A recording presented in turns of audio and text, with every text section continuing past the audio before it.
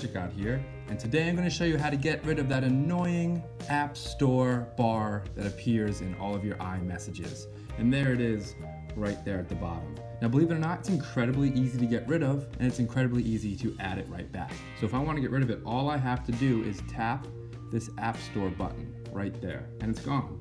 And now it's gone across all of your messages, and if I want it back, all I have to do is tap that button again, and the message bar is back. So it's that easy. Tap it to add it back, tap it to get rid of it forever. Now I personally really didn't like it, and I'm happy it's gone. Boom, App Store button tapped, gone forever. Couldn't be easier, and I couldn't be happier. Feel free to subscribe for more Apple and gadget tips and tricks. Thanks for watching, everybody, and have an awesome rest of your day.